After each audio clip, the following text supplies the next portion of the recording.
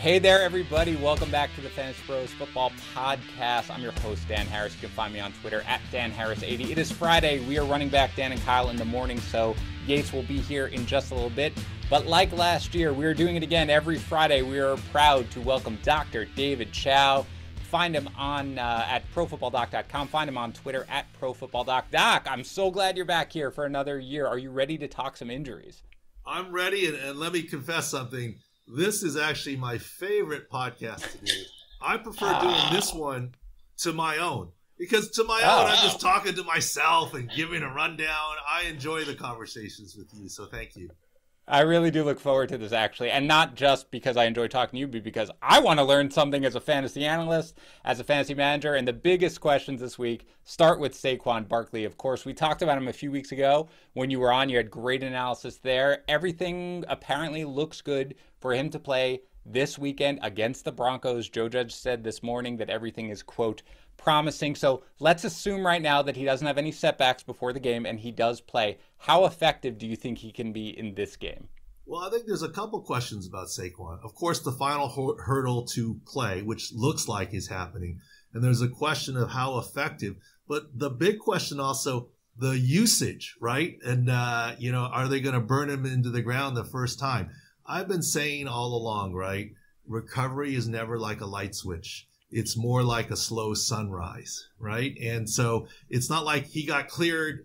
He wasn't ready to go yesterday, and today now he's 100%. It's a slow sunrise. And look, even if he plays, I just don't see how Saquon has 20 plus touches, right? And I've seen some fantasy estimates of 15.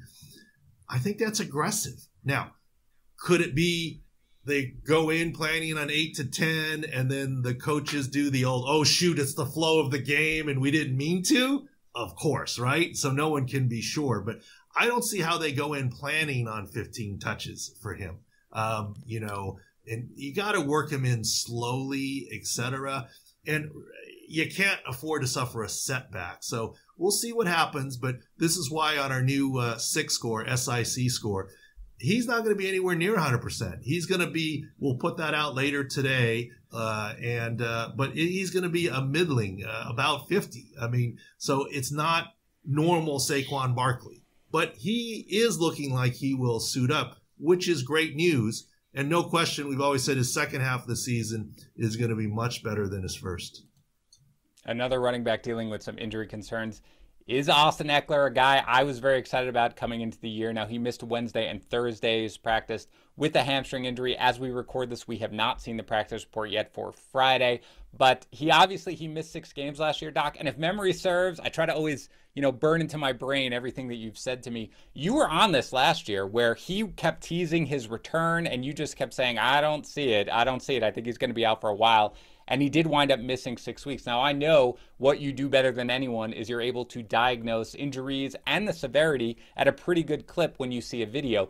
No video here. So the team sounds optimistic he's going to play. I am nervous because of the hamstring injury last year. Just any insight you can give on this right now.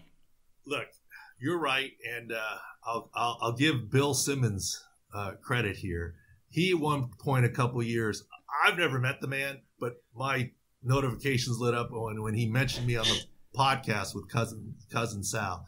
And This is going to date myself. I know what this is. I saw this first run. He said, that guy Chao, I started following him. He's interesting. He's like a medical Quincy.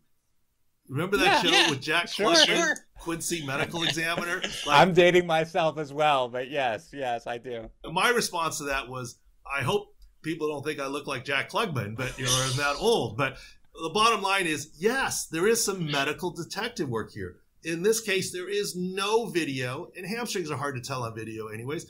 And with the first practice report on Wednesday, not the first practice, they've obviously been practicing, but the first official injury report, he was on it. And to me, that was very significant. I get it. The Chargers don't want to play some of their stars in the preseason. Of course, I don't have a beat on head coach Brandon Staley, the new head coach, and how he wants to do things.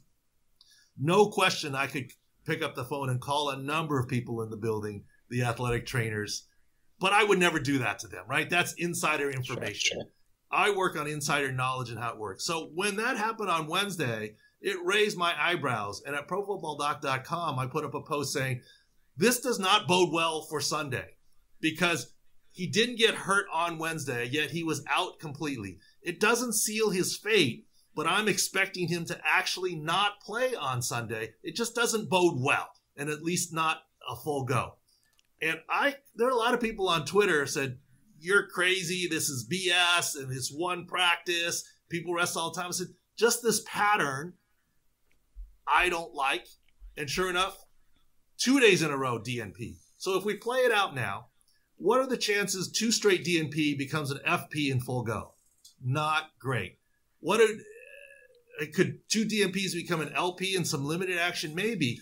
But if you're a football team and he's your guy, and a hamstring can clearly aggravate and get worse, do you really wait another week to get him healthy week 2, or do you play him and take the chance of losing him until October if he re-aggravates it? That's why you got to watch all the injury reports and practice reports.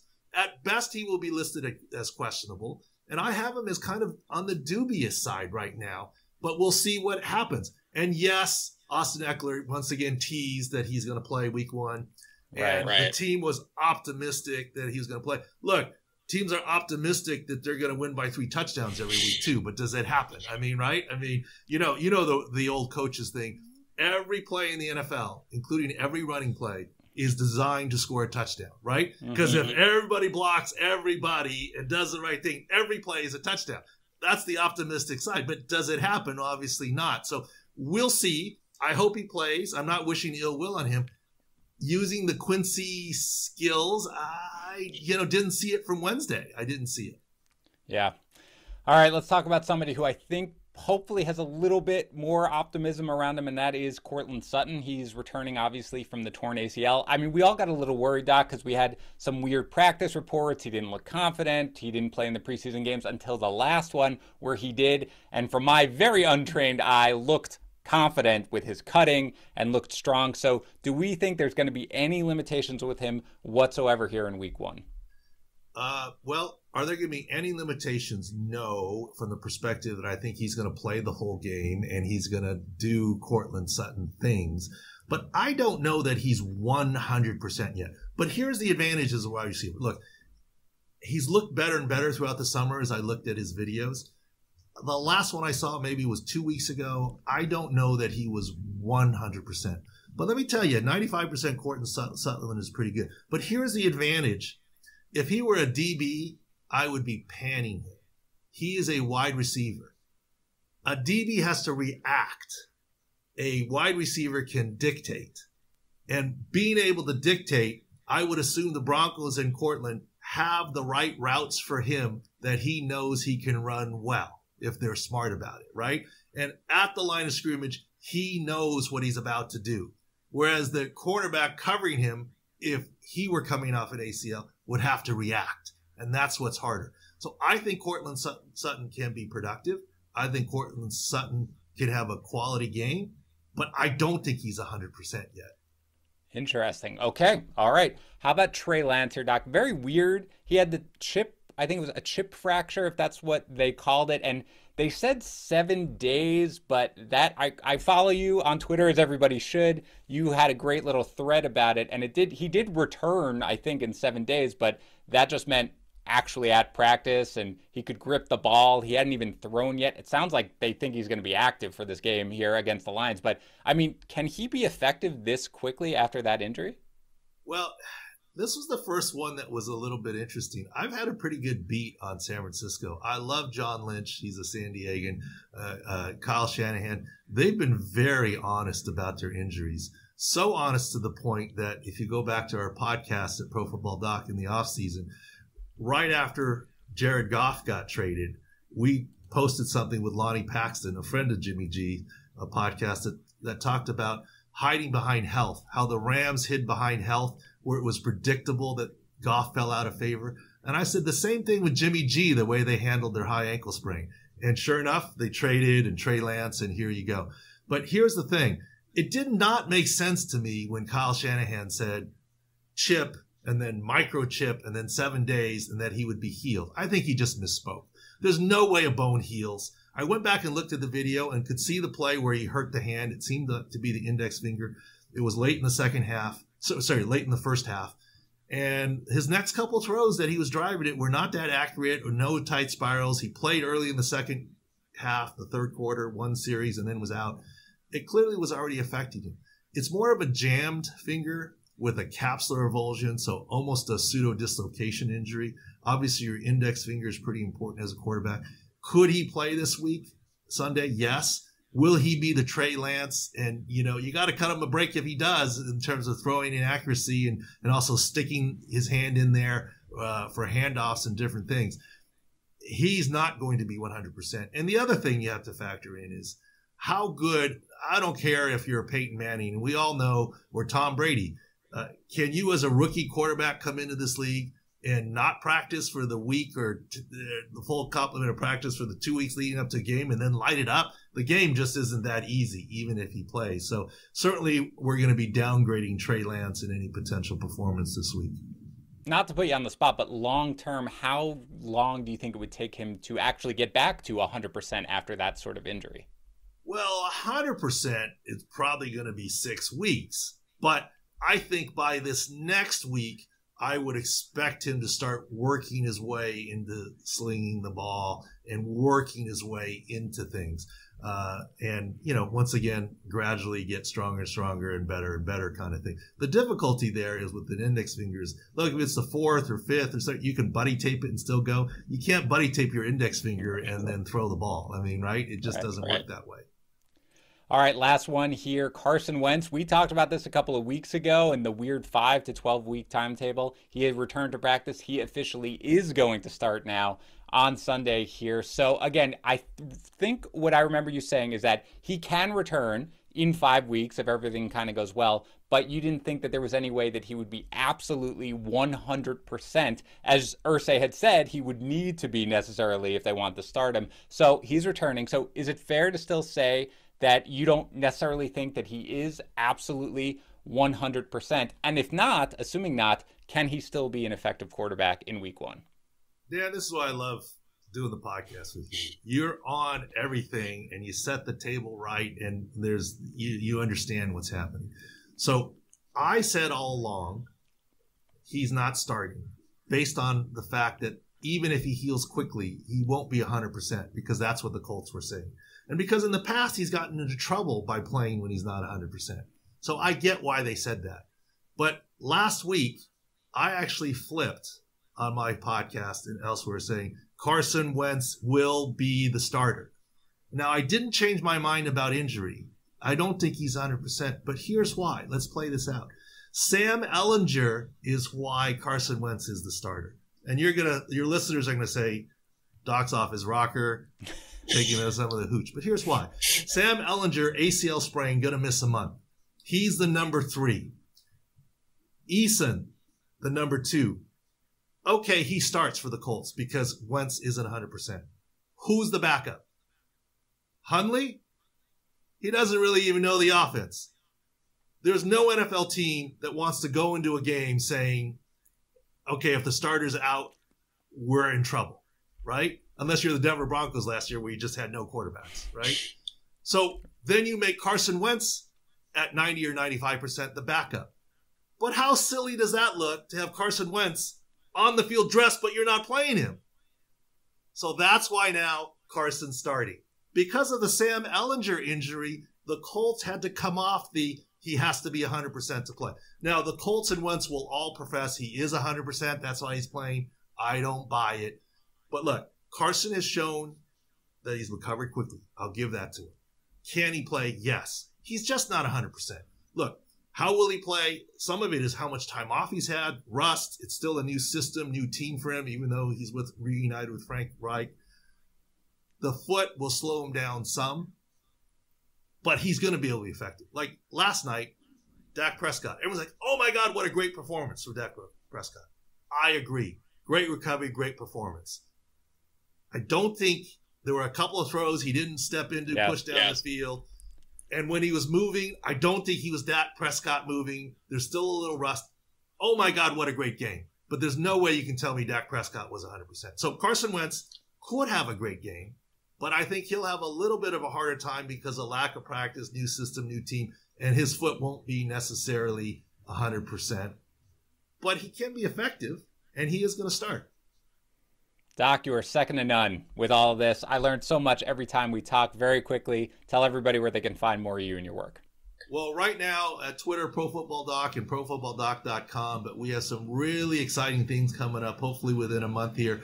But look at the website for 6 scores. That's the new thing. We used to grade the teams by letter grades, but we refined our formula and grading system where now it's to a decimal point number and algorithms as we get better and better at what we do, and use it for fantasy stuff, DFS stuff, wagering stuff, whatever you want.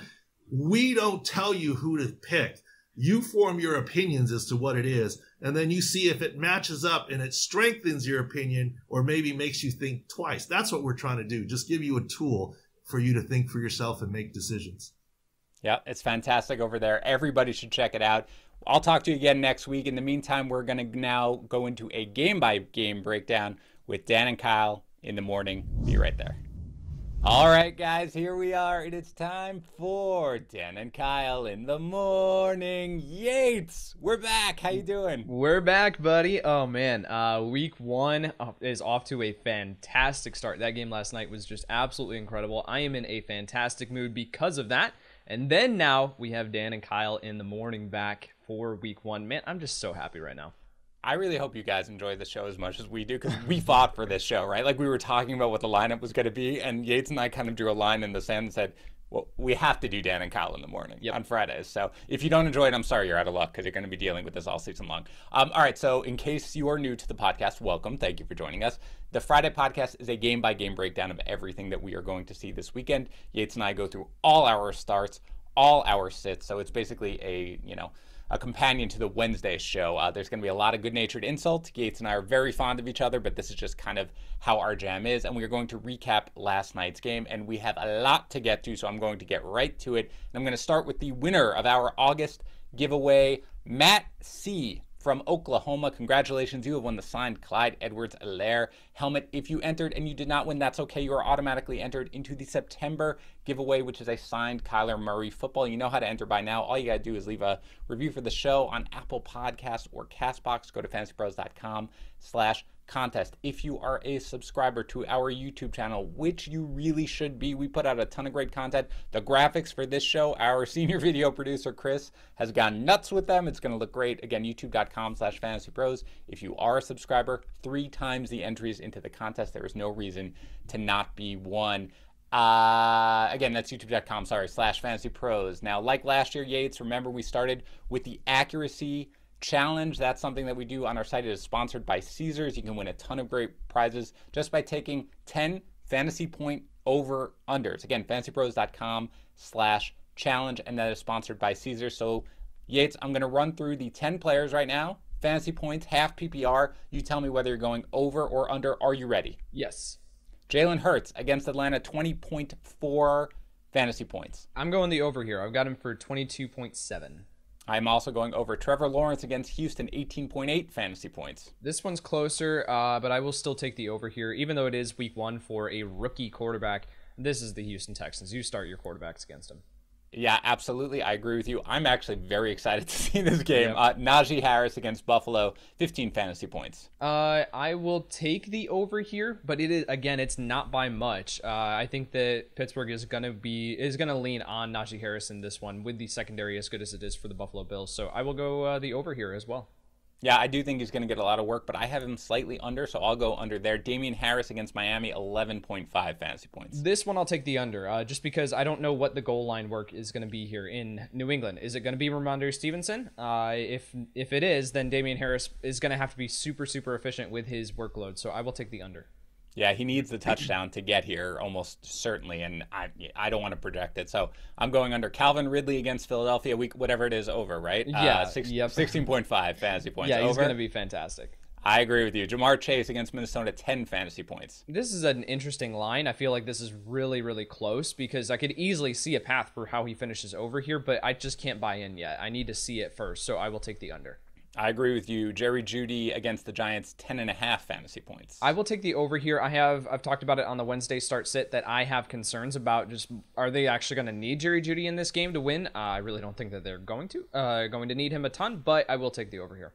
Yeah, it's a little bit of a tough matchup too with the cornerbacks there. I'll go under slightly. Justin Jefferson against Cincinnati, 15 fantasy points. I will take the over here. You look at that Minnesota receiving core, it's Jefferson, it's Thielen, and then no one else. So the ball's got to go to Jefferson and Thielen. I really want to know this one. Yates, I'll agree with you on that one, by the way. Corey Davis against Carolina, 9.7 fantasy points. Yeah, I'm easily taking the over here on this one. That's my guy. Me too. Kyle Pitts, finally, Philadelphia, 10.3 fantasy points, Yates. Oh, man. Let's have some fun here. Let's go over. I like it. I'll go over as well. All right, as I said, this is Friday morning. We don't necessarily know the practice reports from Friday. We will do our best to qualify, but let's start, as we always do, with the Thursday night game and recap it real quick. This one has so much to talk about, Yates. I will try to move.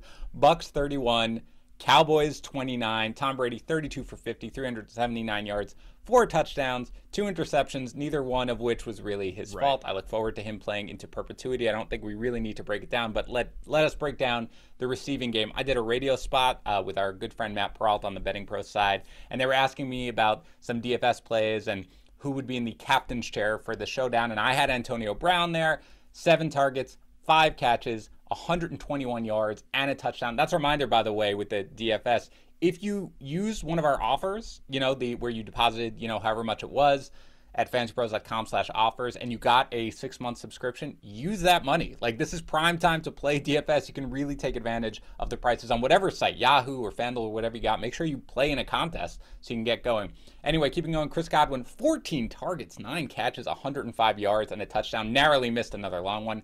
Gronk catches all 8 of his targets for 90 yards and the scores. Mike Evans, 6 targets, 3 catches, just 24 yards. What do you got, Yates? What's your big takeaway here from the receiving game? The big takeaway starts with Mike Evans because he was the first Tampa Bay Buccaneers wide receiver to be drafted. Now, you had Godwin and Evans back-to-back in ADP and ECR, but I was a lot lower on Evans than consensus for this very reason. Every bust video that I did, players to avoid, whatever, had Evans in it because at that price tag, you weren't going to get the consistent usage out of Mike Evans and the consistent volume that you need at that price tag, at what you spent that pick on. So with Mike Evans, he's going to be fine. Don't panic. Don't trade him away just yet.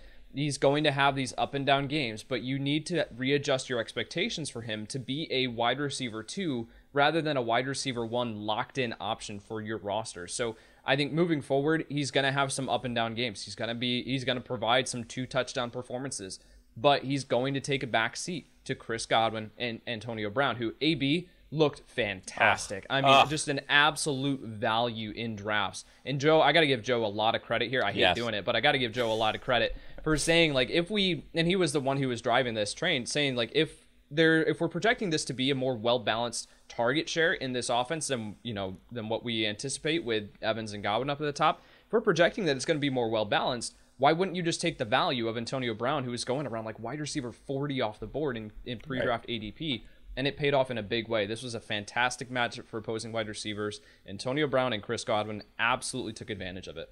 Yeah, I will say, too, Evans, it wouldn't have been a good game, really, probably regardless, but he was very close at the end of that game, right? The cornerback, whoever it was, got the fingertip on it, barely knocked it off. He could have had a much more respectable game, but I agree. I did a 10 players you'll regret drafting list, I believe, for a video for our YouTube channel. I believe the number 1 player was Mike Evans just because of where he was going. Again, fine player, totally fine to have in your roster. But yeah, AB looked great. And Gronk, I did not see this coming. I did not. 8 targets, though. I mean, that's the thing. Like, he's productive, fine. You want to catch a touchdown, fine. He looked fantastic. Again, this was a game where the Bucs needed a ton of points. I don't know that it's always going to be that way. We'll talk about the Cowboys in a second. Dak looked great.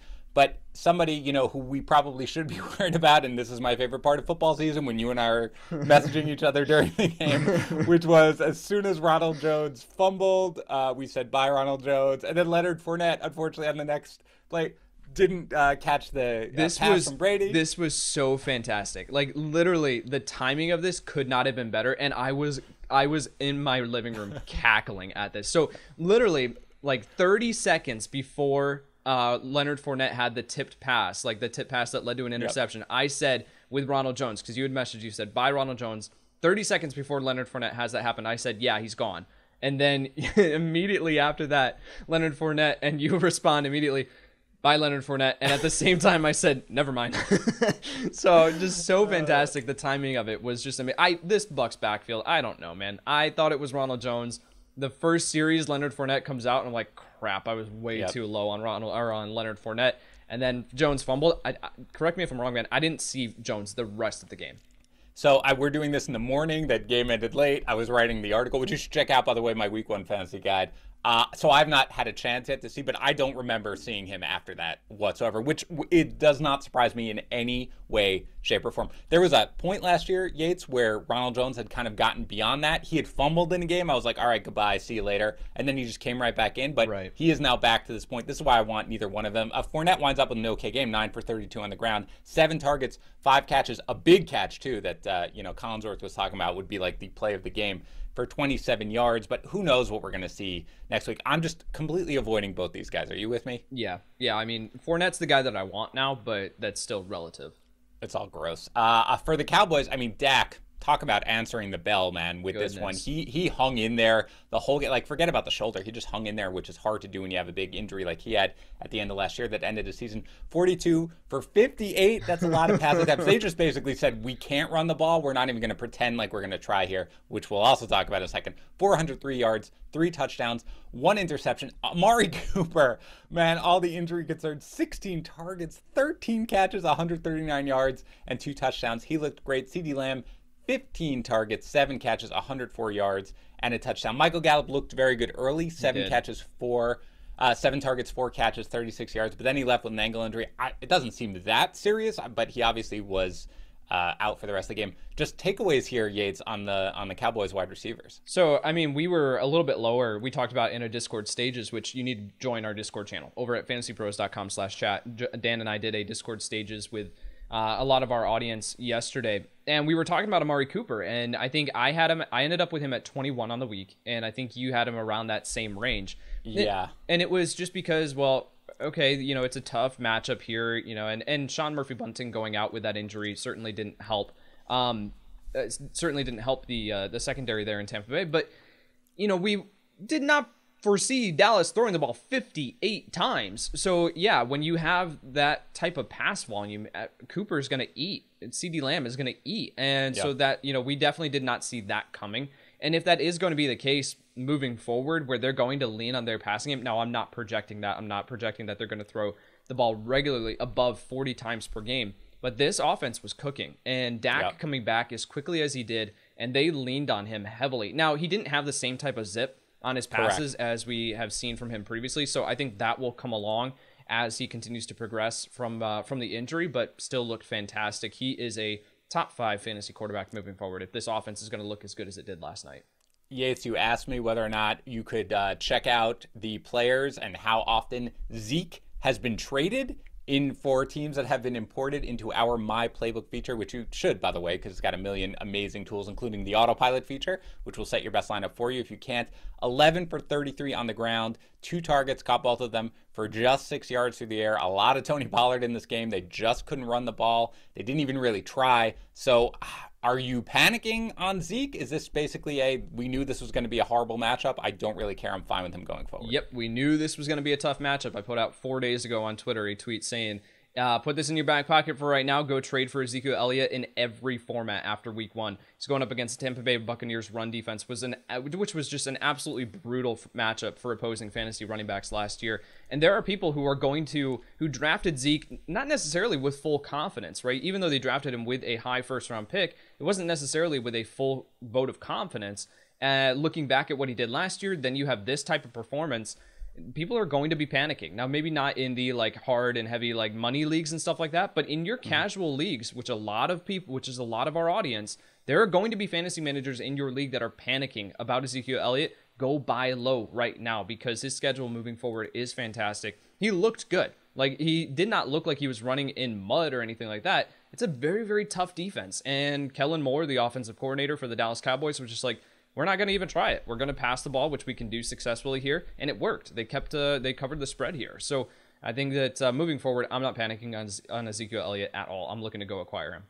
And very quickly, I completely agree with you, by the way. Upcoming schedule for Dallas: Chargers, Philadelphia, Carolina, Giants. It's not going to be this way. This is basically the toughest matchup he could have. P.S. He probably would have scored a touchdown if Blake Jarwin could have successfully thrown a block, right, by the end zone. That he missed it. And let's very briefly, before we get into the games this weekend, talk about the tight end situation, because this is something where we thought both Schultz and Jarwin might, take away from each other. And they did, but it was Schultz who caught all 6 of his targets for 45 yards. Jarwin had 4 targets as well, 3 catches, just 20 yards. But an egregious missed block. He barely even tried, basically, around the goal line that cost Zeke that touchdown.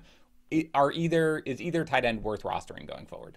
In my Week 1 fantasy projections article, which you can check out at fantasypros.com, I talked about this tight end group, and I said one of these guys, if they were the clear starter, would absolutely be fantasy relevant. They would be a top 12 tight end because of the offense that they play in and how much they pass the ball. But when you have a near even split as far as they like they did last night, you're betting, he ended up with 6 targets, 4 targets, which is fine for fantasy purposes, but they threw the ball 58 times. So that's not going to happen moving forward. So I really, unless one of these guys misses time with an injury or one just clearly takes over, you really don't want to be rostering any of these guys.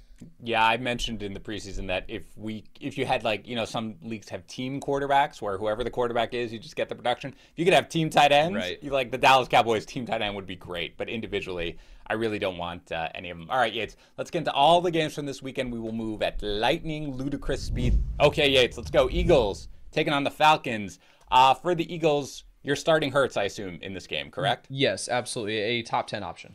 Wonderful. Miles Sanders, we had some questions about him, but I feel like in this game you're willing to roll with him as a low-end RB2, maybe? Yeah, low-end RB2. The concern here is that Atlanta was actually pretty solid against opposing running backs for fantasy purposes last year, but it was because that just teams could pass all over Atlanta, so they really didn't need to run the ball, so it skews the numbers there a little bit. Pass-catching running backs out of the backfield here are fantastic, but against Atlanta, but I have concerns about whether or not that's actually going to be Miles Sanders' role here. So Sanders will be fine. He'll see enough work and be efficient enough to return low-end RB2 value, but you're hoping that he finds the end zone in this one. Kind of sticking true to my pre-draft rankings here with Miles Sanders. Which running back do you prefer in this game? Is it Sanders or is it Davis? I have Mike Davis slightly ahead. I literally have them back-to-back, actually. I have Mike Davis at 19 and Miles Sanders at 20. Beautiful. I have Mike Davis at 18, so you're crazy. And I also have Miles Sanders at 20. All right, fine. We see things the same way.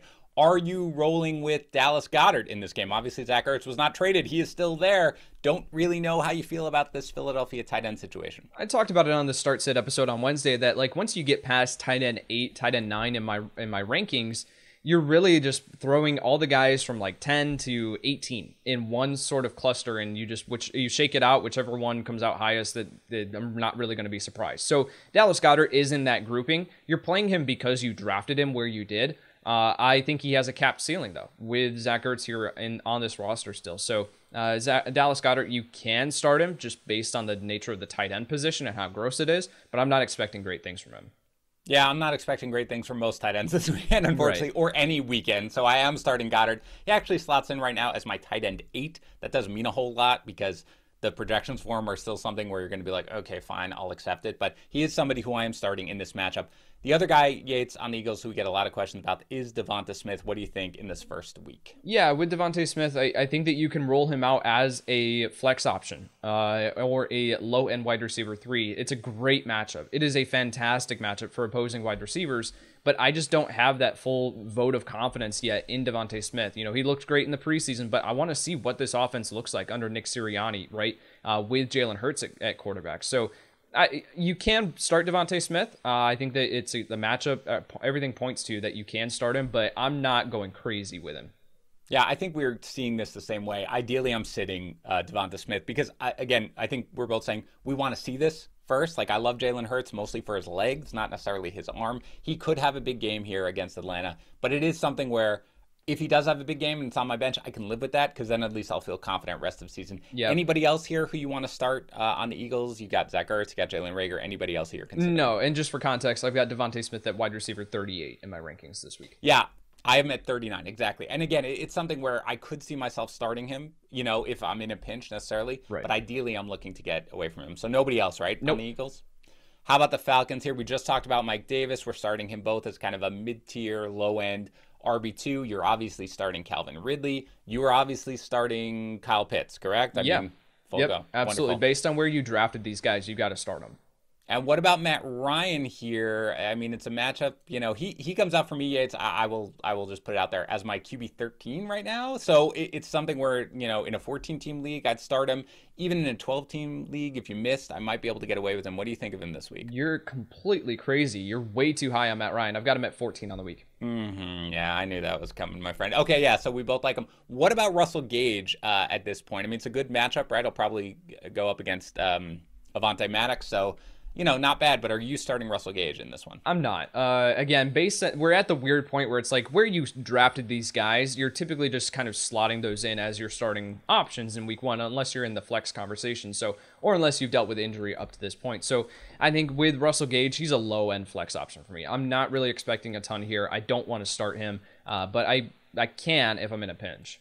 Yeah, he's beyond that for me. I'm really not considering him right now. I wouldn't be surprised if he has a decent game. I do want to see what this is. But you're right, week one especially is very much of where I drafted these guys is kind of what I'm thinking about them coming into the year. And for me, Gage was a guy who was more of a bench receiver for me, so he's a sit for me. Let's get to the Steelers and the Bills. We just talked about Najee Harris. You like him this week. Context, where does he actually slot in on your running back rankings? Yeah, I was surprised with Najee Harris and where he ended up in my rankings. I've got him at RB6 on the week. Wow. Okay, so that's pretty high. So are you I mean, I know you don't have to choose this necessarily, but are you starting him over Aaron Jones against the Saints? They're back-to-back, and I've been flip-flopping those guys all week. So I think you definitely can start Aaron Jones over Najee Harris, and I'm not going to blink. But Najee Harris ends up at RB6, Aaron Jones at RB7. Can't imagine anybody is having to choose between those guys. You probably have both, but still, that's good context to put in. Okay, very good. I'm a little lower on him. I have him right now at 11. But again, that's somebody who's obviously a must-start. What about the receivers here? I mean, the Bills' strength, obviously, is their pass defense. Deontay Johnson, Chase Claypool, Juju Smith-Schuster, who I know you had some pretty strong opinions about in the preseason. How do you feel about all these guys? Yeah, so with Chase Claypool, I've got him at wide receiver 29 on the week. I've got Deontay Johnson at wide receiver 30. And then I've got Juju Smith-Schuster. I am still scrolling. I've got him at 51 on the week. Oh, so my gosh. I think with you're going to see the targets funnel to Chase Claypool and Deontay Johnson first. Juju Smith-Schuster has to be a lot more efficient than what he has been in the past to be able to finish, or he's got to find the end zone to finish higher than that as a flex-worthy option. So, again, where you drafted him, I was a lot lower on Juju. I was telling people not to draft him near his ADP. So, where you drafted him, you probably have to start him as a wide receiver 3, a low-end flex option. But I've got Najee Harris all the way up at 6 because I do believe that the Pittsburgh Steelers are going to lean into the run game this week versus trying to have Ben throw it 40-plus times. So, if that's the case, then Juju just doesn't have enough volume.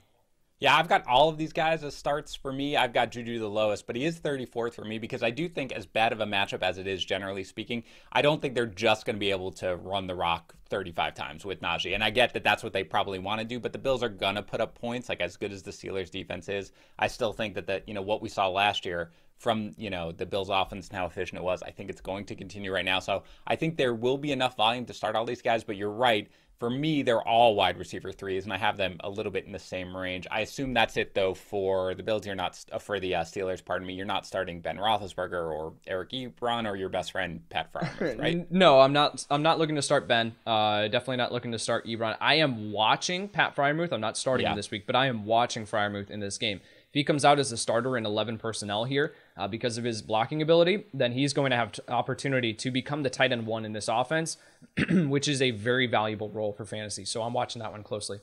Yeah, I only mentioned him because I know you would riot if I didn't mention him. He's not really under consideration for anybody to start right now. How about the Bills here? You are starting Josh Allen. Of course, you are starting Stephon Diggs. Are you starting anybody else in the Bills? No, I'm watching Gabriel Davis. I'm watching to see how this target share breaks down after Stephon Diggs and what the trickle-down effect is. But Gabriel Davis, I've been a lot higher on than consensus here this entire offseason. I think he's going to be a very valuable flex play moving forward. But in week 1, up against the Pittsburgh Steelers pass defense, I'm not looking to start him here. I'm certainly not starting any running back. I'm not starting any other wide receiver, even though everybody is well aware of my great love for Emmanuel Sanders. He is not close to being a startable option in this game. So move on. Let's get to the Bengals and the Vikings. Bengals, you are starting Joe Mixon, of course, right? Yes, I've got him at RB5 on the week. How about the wide receivers? All three of them, Yates. What do you think? T. Higgins for sure is in my starting lineup. I've got Higgins at 20 on the week. I have Tyler Boyd at wide receiver 34 on the week. I think he's going to be a very, very safe wide receiver 3. He gets a bump up in full PPR formats. And then I've got Jamar Chase at wide receiver 43 on the week. So I think that he's one of these guys that, again, I'm going to be watching pretty closely. I'm going to be waiting to see what he does and how he looks in an NFL game with Joe Burrow. Because that was part of the allure with Jamar Chase, was that he was reunited with the quarterback who helped him put up the dominant numbers that he did in 2019. So I'm going to be watching that, but I'm not looking to start Jamar Chase if I can avoid it. Yeah, I have him right now. He's slots in at 37 for me, but I don't feel great about it. Like, he's a guy who, this is where it comes out when you get to that range. Right. So that's basically a startable flex option for me. But it's also not somebody who I'm dying to start. I would much rather wait and see. I am fine, as you mentioned also. I have a Boyd a little higher than you and Higgins a couple spots lower than you, but we're in the same range, essentially. I would start both of them without question. How about Burrow? A lot of people drafted Burrow to be their starter. Are you starting him in this game? You can. I'm not expecting crazy things. So I've got Joe Burrow at QB 15 on the week with like Kirk Cousins, Sam Darnold, Baker Mayfield, all in that same range. So any of those guys that you want to start over Joe Burrow, or choosing to start over Joe Burrow, I'm not gonna fight you on that. But Burrow, I think that you can get away with. I just don't. I don't know. Like, he ends up at 15 because of the projections, but there's a wide range of outcomes here with Burrow in his first game back from that major knee injury. Yeah, this is it's disconcerting how eye to eye we are right now on all of these. I also have Joe Burrow at 15. Everybody knows how I feel about him. I hope that he is mentally recovered from the injury, but my guess is going to take a few games. And I assume CJ Uzomah you are out on, correct? Oh, yeah. I just had to mention it. Doesn't matter. Vikings, you're obviously starting Dalvin Cook. You are starting Justin Jefferson. How about Adam Thielen, a guy who we were kind of like drafting essentially as a wide receiver 2, but very touchdown dependent? Are you starting him here? Yeah, I definitely think that you should be starting Adam Thielen in this matchup. The Cincinnati Bengals are a fine matchup for opposing wide receivers. And again, I talked about it with Justin Jefferson in that over-under challenge. It's like, where's the ball going to go? You've got Dalvin Cook, of course, who's going to just run wild in this one. But then it's Justin Jefferson, it's Adam Thielen, and then you're looking at guys like Amir Smith-Marset, Chad Beebe, and then Tyler Conklin, and maybe Chris Herndon at the tight end position. Like, the ball's not going to go to them. It's going to go to Adam Thielen, and it's going to go to Justin Jefferson. So I've got Thielen at wide receiver 17 on the week. Yeah, I have him at 14. It's uncomfortable to have him that high, but you're absolutely right. The ball's got to go somewhere. And this is really what we're looking at. So my guess is this is probably about the peak of where I will be ranking Adam Thielen all season. But for this one especially, I am starting with confidence. You mentioned already Cousins kind of on that borderline, like in deeper leagues, whatever. And you mentioned Conklin. I assume you're not starting him. No.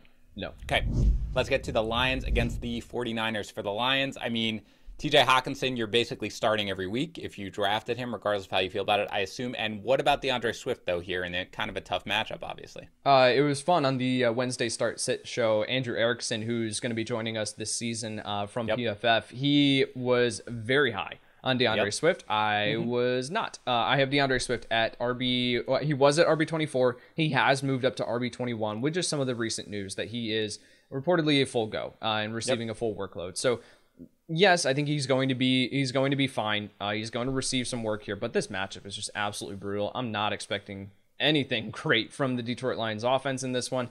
So DeAndre Swift, RB21 for me. You can start him if you need to. Yeah, he's 22 for me. So I agree. He's a guy who, if I drafted him, I am starting him in this. And again, they will almost certainly play from behind. That's good in terms of game script for what we're going to see for him, because he will factor into the passing game.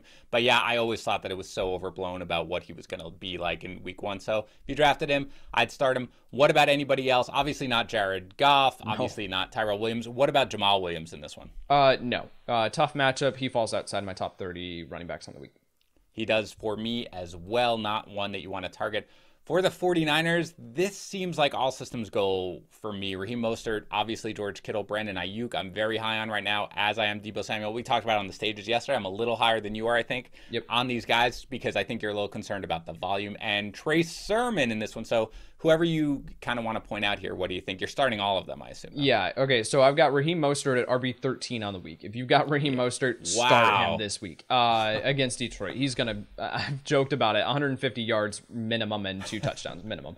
And then I've got Trey Sermon as a flex option here. I've got him at RB31, so he's right on that borderline where you can start him if you need to. I think the game script is the narrative that I am buying into here. with Trey Sermon and Raheem Mostert, saying that both of these guys are going to see some work here in this one. And it's a fantastic matchup for opposing running backs. With George Kittle, top 3 option every single week. Like, we know the ball's going his way. I have Ayuk and Deebo Samuel a little bit lower because my concern here is that we see San Francisco pull what they did in the NFC Championship game against the Green Bay Packers a couple of years ago, where Jimmy Garoppolo, he threw the ball 7 times in that one just because the running game was working. And so it's going, spoiler alert, the running game is going to work here in this one. So Jimmy Garoppolo, I think Garoppolo is a fine QB2 option, right? Or 2 QB option as a low-end QB2. But then the concern here is just okay, well, if San Francisco goes up big in the first quarter, then are they actually going to need Brandon Ayuk and Deebo Samuel? So I've got Ayuk at 25, and then I've got Deebo Samuel at 32. So there's still options that you can start. However, when I'm starting them, I'm not necessarily expecting top 12 production from them. That's why they're a little bit lower in my rankings. Yeah, right now I have Ayuk at 15, which I mentioned yesterday. Ooh. Again, I get the concerns, absolutely. And Deebo, by the way, is 26 for me. So I'm higher on both of them. Totally understand the concerns. I think the other part of it that I'm more considering is that there is the part where Jimmy Garoppolo has his job completely threatened and he's going to lose it. And I imagine that he's going to try to at least make a little bit of a point. And I also think that you can take a very short pass for either Ayuk or Deebo Samuel and take it to the house and have a huge game. So I'm a little bit, it's interesting though, when we rank guys, our rankings lock for the Thursday games, of course. And I had Lamb, Evans, Godwin, and Cooper straight through from 16 to 19. So if I move Ayuk down 1 spot right now, he goes to wide receiver 20. Right. So it's a little funny. So I don't know exactly where he's going to end up. But I am high on everybody. I'm a little lower somehow on Mostert than you are. 13 is aggressive for me. I am right now at 19. Again, probably plus or minus 2 by the time I'm all done with it and I redo my projections on Saturday night. And Sermon a little higher because I think that he will go there. Titans and Cardinals, start everybody. Titans, Ryan Tannehill, you are starting. A.J. Brown, you are starting. Julio Jones, you are starting. Derrick Henry, you are starting. How high do you have Julio Jones is my real question here, Yates. I have both A.J. Brown and Julio Jones as top 10 options on the week. Correct. That is the correct answer. Julio Jones slots in at 9 for me. A.J. Brown at 5. Oh, Same? 7 for me with A.J. Brown. Get your stuff together, Yates. But yeah, this is awesome. The only Titan that I am sitting really is Anthony Ferkser. Yeah, don't go near him. All right, fine. For the Cardinals, obviously you are starting Kyler Murray. You are obviously starting DeAndre Hopkins. What about the running backs here, Yates? How do you feel about them? I'm going to avoid him if I can. With Chase Edmonds, let me qualify. With Chase Edmonds, I've got him inside my top 30. So he is a fine option that you can roll out as an Counts RB3. As a start, I feel like, right? I think that the threshold for me is within the top 30 running backs, within the top 40 wide receivers that make it in the flex, right? Within the top 15 quarterbacks, top 15 tight ends. So with Chase Edmonds, I've got him at 26. So he is absolutely someone that you can plug into your lineup, but he's not someone that I'm crazy excited to plug into my lineup. It's just based on the nature of the running back position and how it is right now. So yeah, with Chase Edmonds, you definitely can look his way. James Conner, I got him at 33. I would prefer to sit him if I can. Yeah, I'm with you. I've got Edmonds a little 27 and James Conner at 36. I do think that there's going to be a lot of scoring in this game. I think there's a decent chance that the Cardinals are going to be playing from behind here on the road, so I could see Edmonds factor into the passing game a little more. I am willing to roll with him at a flex, even in half PPR formats. I'm staying away from James Conner. Anybody else, Yates? I mean, you've got Christian Kirk, you've got AJ Green. The big one that I get a lot of questions about that I recommended a ton in the preseason is Rondale Moore. I am not starting him right now. I am stashing him. What about you? Yeah, same here. He's someone that you can maybe get away with as a low-end flex option in full PPR formats, but I'm not looking his way just yet. Colts against the Seahawks. There is one start for me on the Colts. It is Jonathan Taylor. Everybody else is a sit. Is that how you feel? No, it's not how I feel. Because you don't ever want to talk about a wide receiver for the Colts. No wide receivers, please. Yeah, Michael Pittman Jr. He definitely belongs in your starting lineups this week, guys. Don't listen to what Dan said. Where do you have him, Yates? Give me a number. I have Michael Pittman Jr. at, last time I checked, he was at wide receiver 33. I am double checking now. He is still at wide receiver 33. Okay, I'm avoiding right now. I imagine where we would disagree. Sorry, I was tweaking him a little bit. Right now I am at 45.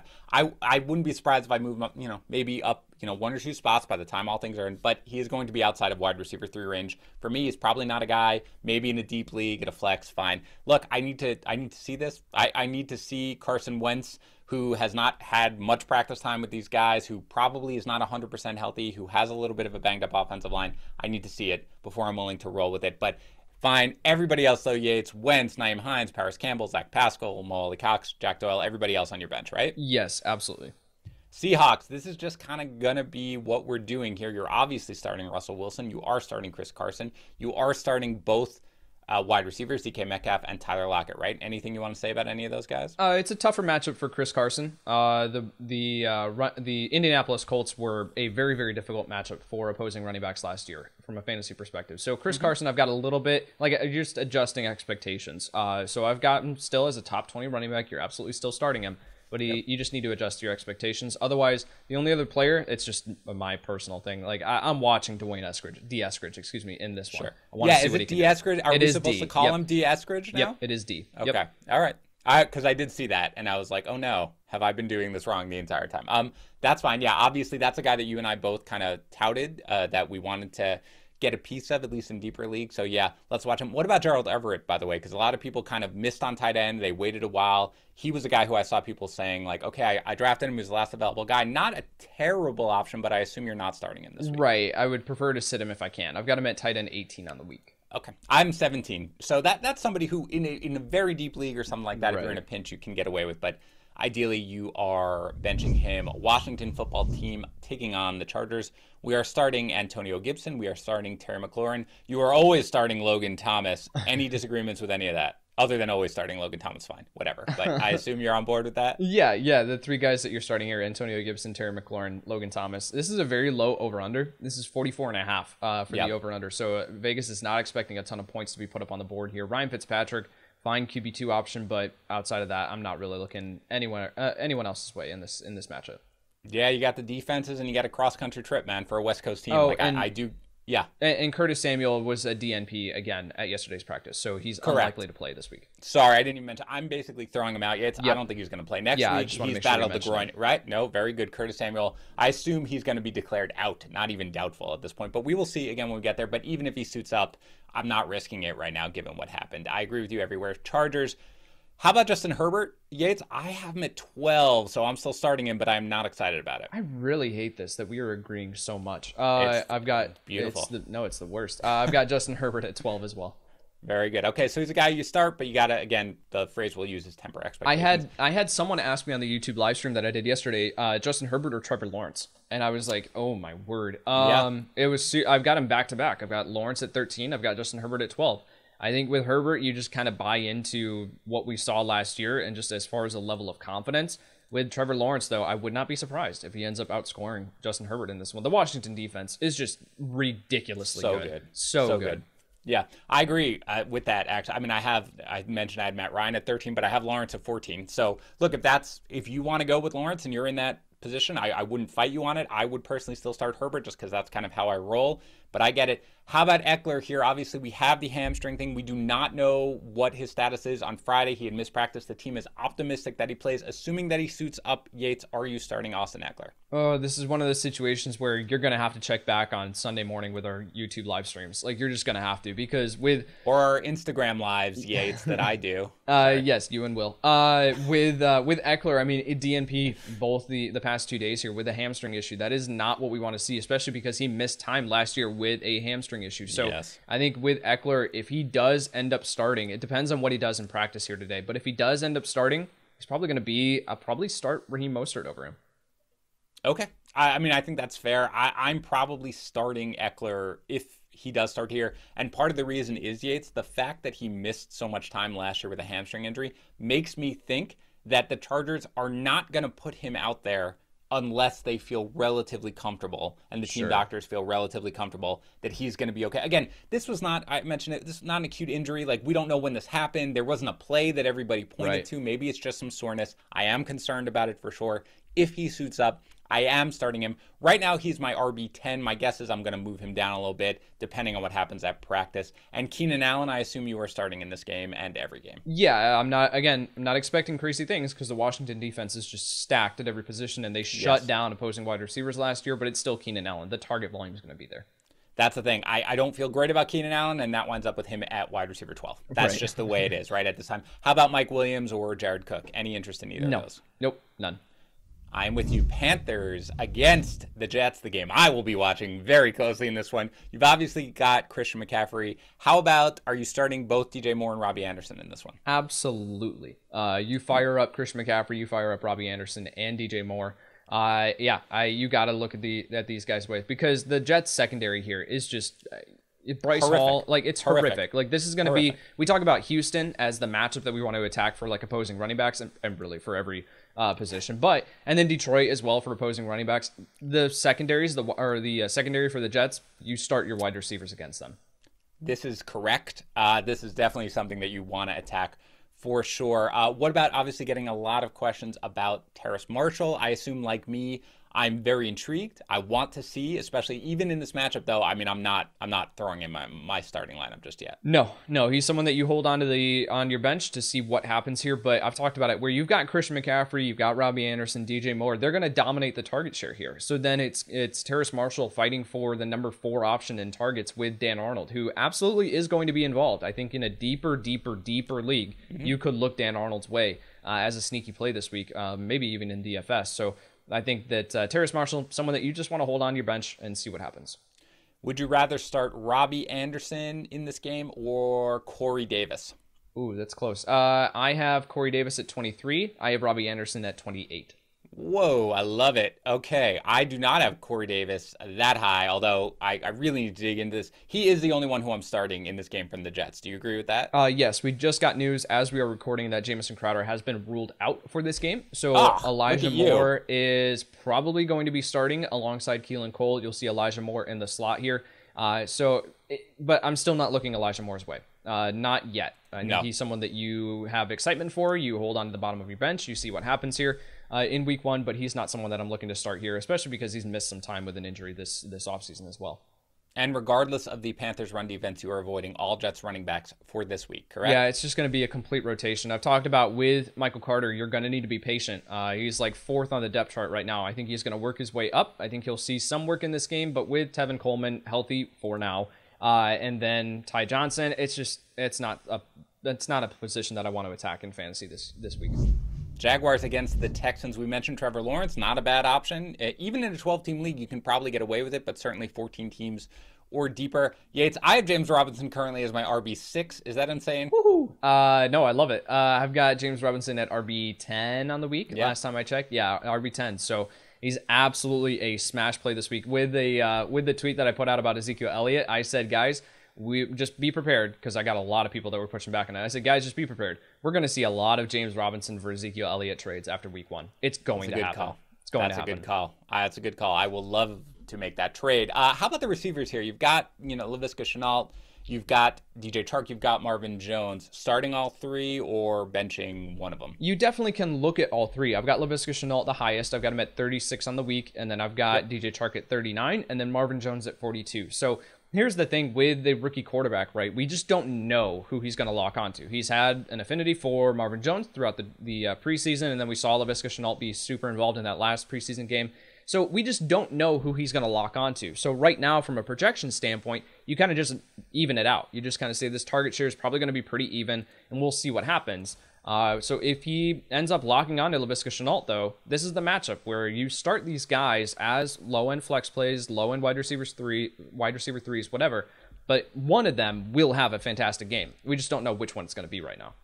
Yeah, God, our rankings are so in line right now, which is weird. Like, we haven't talked about this whatsoever, so this is really funny. I have Shenault at 35, I have Chark at 38, and I have Jones at 42. So almost identical to what you have. So yeah, I agree. I really liked what I saw from Marvin Jones in the preseason, but that was without Chark. I'm willing to kind of wait and see. I am starting him in a deeper league, in a 14-team league, but for the most part, I'm trying to get away from it, as I assume no James O'Shaughnessy or Carlos Hyde in this one, right? Never and never.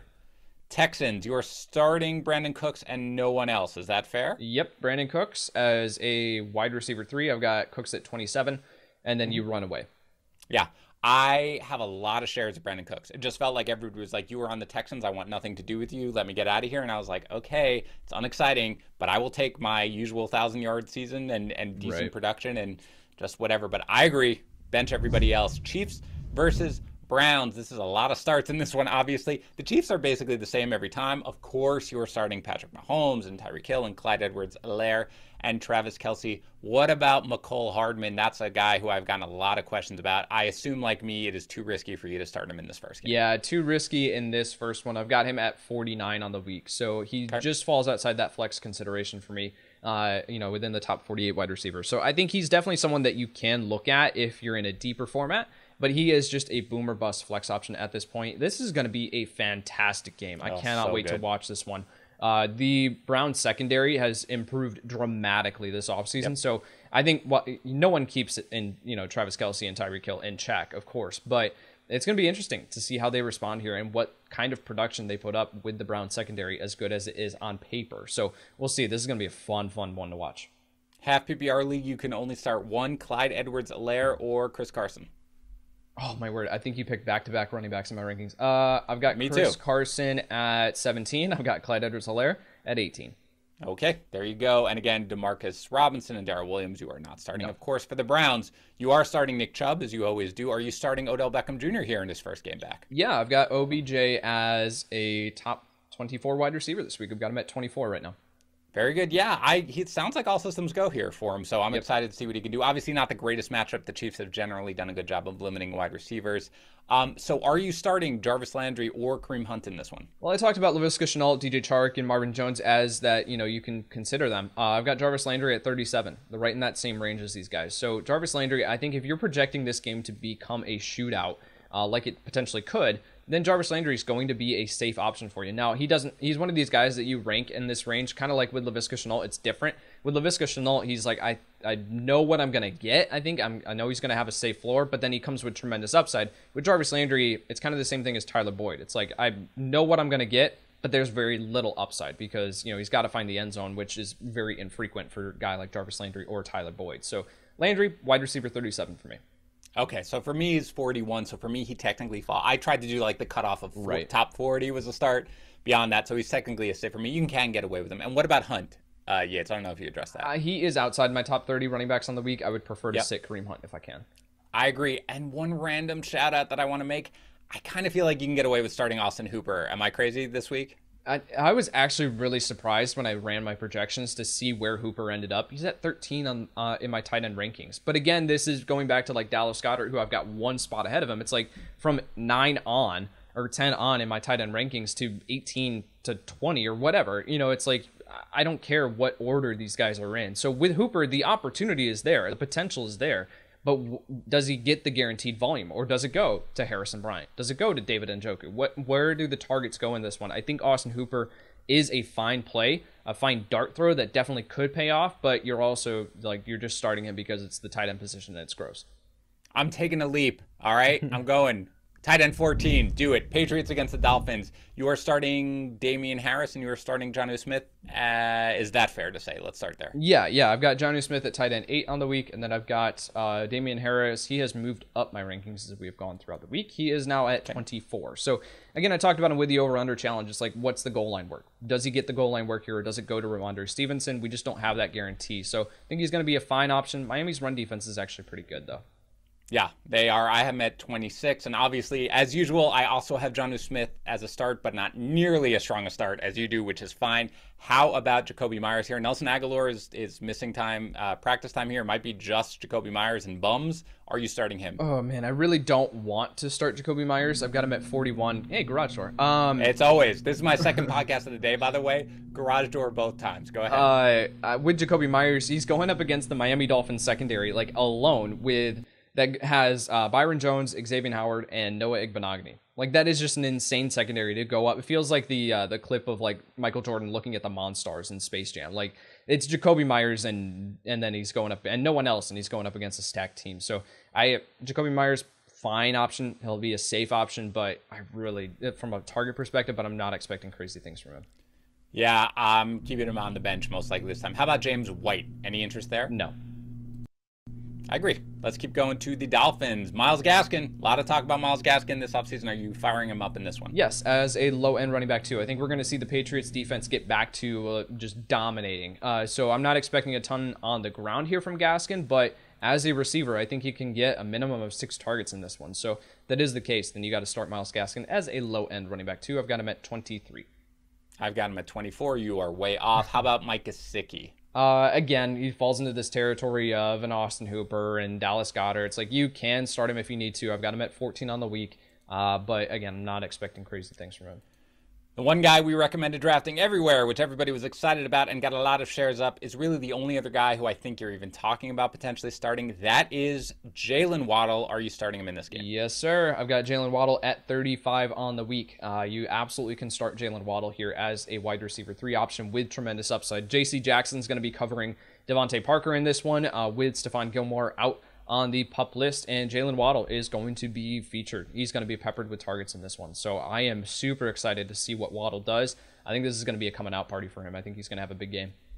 I am super excited to see what he does as well, and I will be watching him do it on my bench because I'm not starting him in this one. He is 44th for me. So in a pinch, you could start him, but he is a sit, an official sit for me. I want to see it. It's just like I said, earlier with DeVonta Smith. I want to see it with this. But I am excited, and I'm really going to be into this game. Everybody else for me is a sit. Saints against the Packers. You are obviously starting Alvin Kamara. How about Marquez Callaway, man? The standard deviation on his rankings in our expert consensus ranking is crazy. Are you starting Marquez Callaway? I think you definitely can, but he's someone that I am with kind of the same the way that you're viewing Jalen Waddle is the way that I'm kind of viewing Marquez Callaway, where it's like I want to see it happen before I confidently plug him into my lineup. So with Callaway, he's at 44 in my wide receiver rankings this week. So again, he's someone that you can start as a low-end flex option that does come with upside, but I would love to see it happen first before I confidently plug him into my lineup. I've got him at 40, so that's the cutoff. So I will officially list him as a start. And I mean, Traquan Smith now is out with a missing practice with a hamstring. Yeah, Where else are they going with this ball? Like that's part of. They're going to need points in this game. I don't care about how Aaron Rodgers plays in Florida. They're going to need points in this game. The ball's got to go somewhere. Alvin Kamara is not going to get 45 touches here. So that's why I think I'm a little more bullish on him necessarily. But everybody else, and you're rostering Tony Jones Jr., obviously, but you're not starting him in this game. Yeah, again, kind of same thing with Callaway. I'm really, really excited to see what Tony Jones Jr. can do with this role that he's got. And it's a fine matchup. The Green Bay Packers run defense is not great. So I think that Jones could have a good game, but level of confidence, not there yet where I'm plugging him into my starting lineup.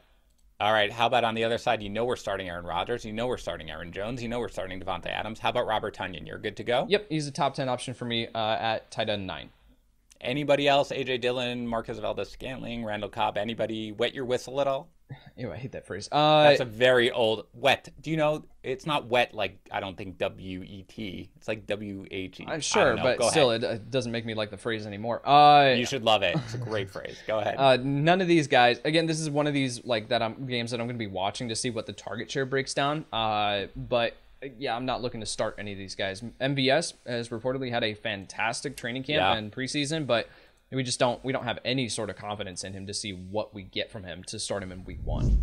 Giants against the Broncos. Are you starting Saquon in this game? I would prefer not to, but based on where you drafted him, you've got to start him. It's kind of the same thing with Ezekiel Elliott. It's like I didn't want to start Zeke last night, but you kind of had to because you spent a top 5 pick on him. Depending on when you drafted with Saquon Barkley, you spent a first-round pick on him, if not a high second. So Saquon, I've got at 16 on the week. I'm not crazy excited to play him. I think that's right in line with ECR last time I checked. So you can start him, but I just don't know what we're going to get here. He's still limited in practice. I don't know if he's taken contact in practice at all. So I just don't that is super concerning for me. But you do projections and you go, well, Darius Slayton's dealing with an injury. Kadarius Toney probably going to play, but he's still dealing with an injury. Kenny Golladay probably not going to play. Evan Ingram not going to play. Kyle Rudolph's still dealing with an injury. Like, where's the ball going to go? And if it's got to go to Saquon because he's the only freaking healthy body that's in quotations. So I think Saquon, he's fine. I have him at RB13, and it's probably the worst I've ever felt about an RB13 in my life. But I am starting him if I drafted him just because if he's going to play. And you never know, by the way, you get out there, right? Like, everybody's limited. He gets out there, the adrenaline gets going, and suddenly he just busts off a huge run. But obviously not a great matchup. But I'm starting him. Matchup. Terrible matchup. That is the only player I'm starting on the Giants. I mean, even if Kenny Golladay does suit up, I assume you are not rolling with him in this first one. Nope, not going anywhere near him. Bench everybody else. For the Broncos, we're starting both wide receivers here with Sutton and Jeudy. Yeah, I've got both of them as top 40 options. I've got Jerry Jeudy at 31, and I have Courtland Sutton at wide receiver 40. So technically makes the cutoff. Interesting. So you're a little lower because I have Jeudy at 33, so right where you do. But I have Sutton at 32, so you're a little worried about Sutton. I am. I mean, I think that he's fully healthy. Like, I don't, based on what we saw in the third preseason game, I think he's fully healthy, but it's just a matter of, I think the ball is going to go to Jeudy more than it is Sutton.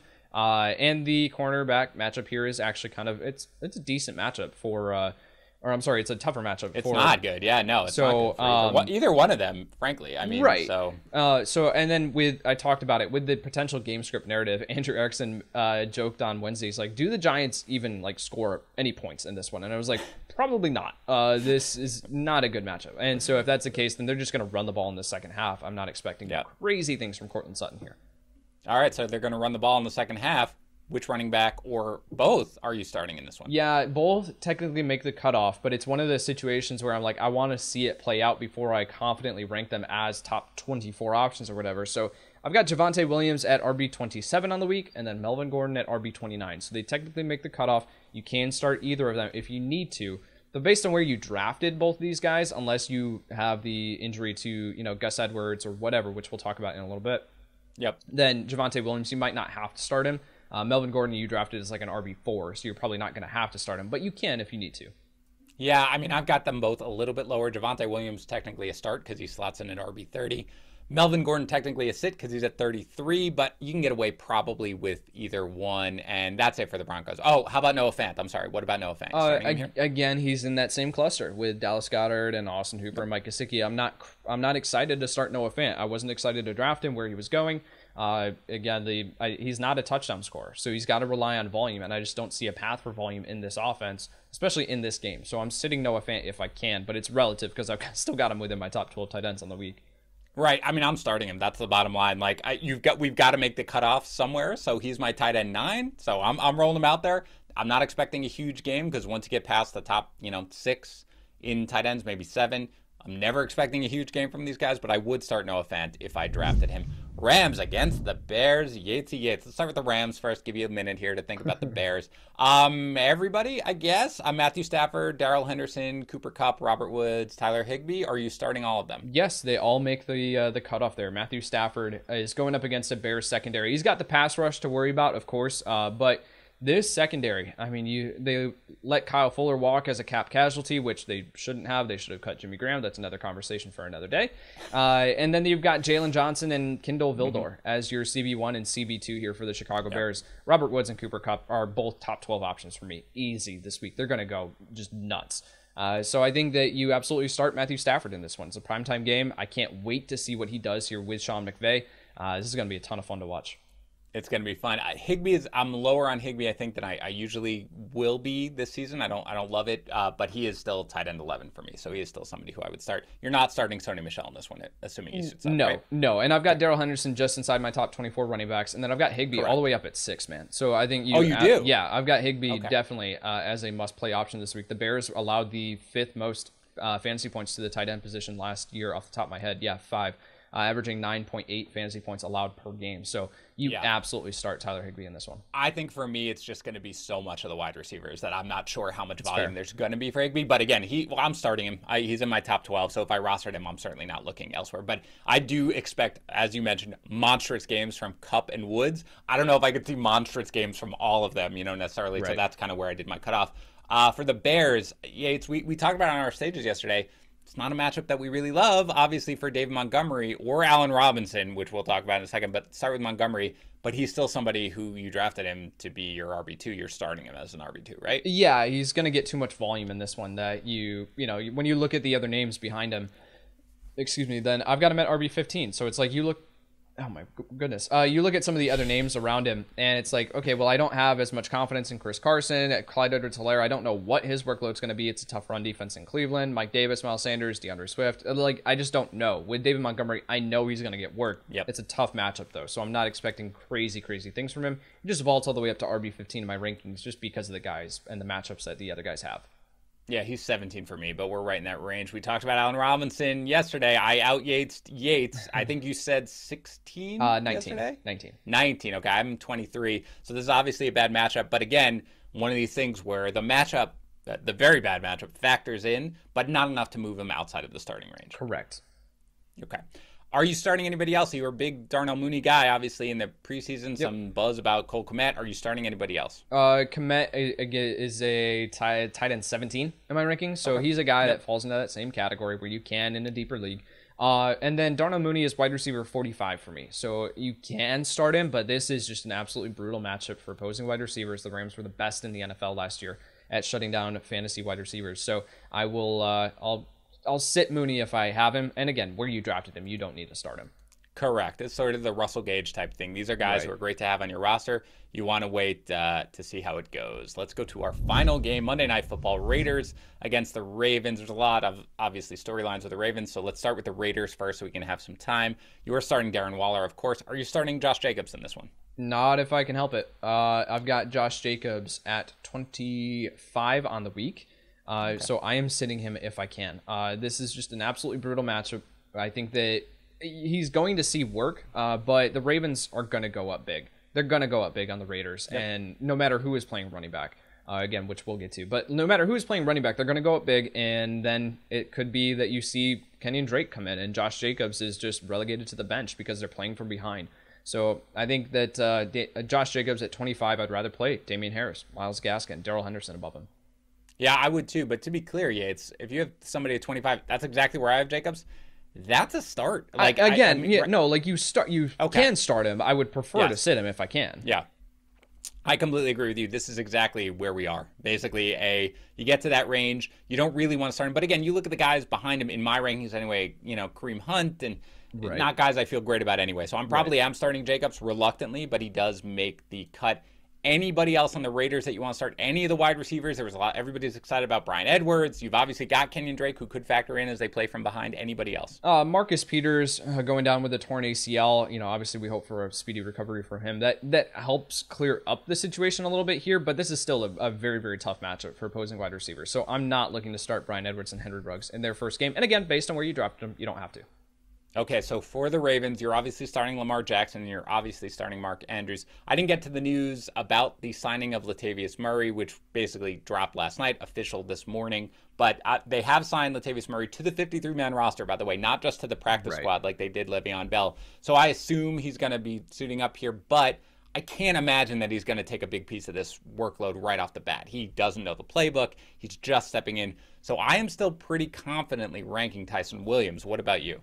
Confident is a relative word. I've got him at 30 on the week. So he's one of these guys. That's not confident. No. That is not confident. No, and I mean, the matchup screams that you start the running back here. In this running game in Baltimore, you could drop anyone in and they're going to be successful. So it's like, yeah, he can be successful here and he can be productive, but man, that is a huge leap of faith for a guy that was an undrafted free agent and was the RB3 on this depth chart, maybe even RB4, a month ago? So that is a massive leap of faith. Everything points to him being a value, but I just can't do it yet. It's one of those things that we talked about with Marquez Callaway and Tony Jones Jr. I want to see it happen. I don't think that Latavius Murray is going to factor in a ton here. Did Le'Veon Bell get signed to the 53-man roster, or is he still on the practice squad?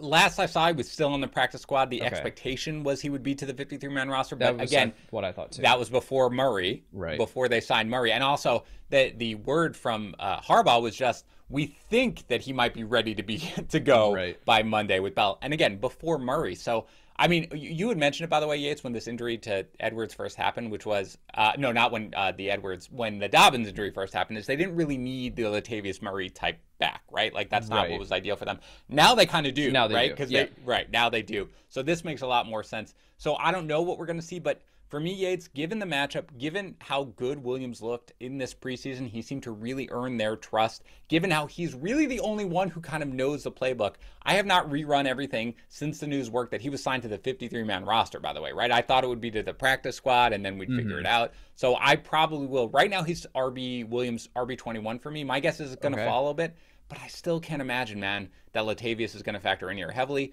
or Le'Veon Bell, I'm firing him up as an RB2, I think, in this matchup, and I feel okay about it. Yeah, he's one of the guys that, I say my ranking on him, and it's like, I feel like it's too low. And I can absolutely see as the next couple of days, him rising up my rankings. Would I have more confidence in playing him over Josh Jacobs this week? I don't know, but the matchup suggests yes. So we'll see. We'll see what, tune back in on Sunday morning, see what I find out. And no wide receivers here. And if Le'Veon Bell goes, I assume you're not starting him, right? Nope.